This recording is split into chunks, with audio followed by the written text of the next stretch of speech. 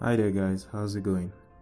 I'd like to show you how to find the latest file updated in a folder, or rather how you can find the latest file you copy into a folder.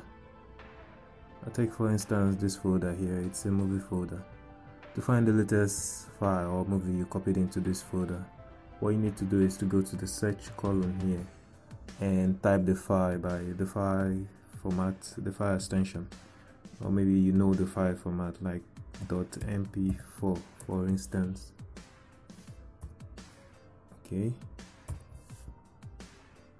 and this here will bring the files according to the latest file, from the last updated file to the oldest. And I think these movies in this order are the latest file copied into the folder. So yeah, that's how you do it. And also you can easily sort the files in the folder by the date.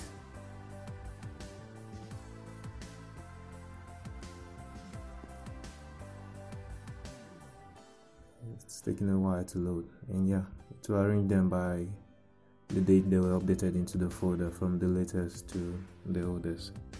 Alright, thank you for watching guys.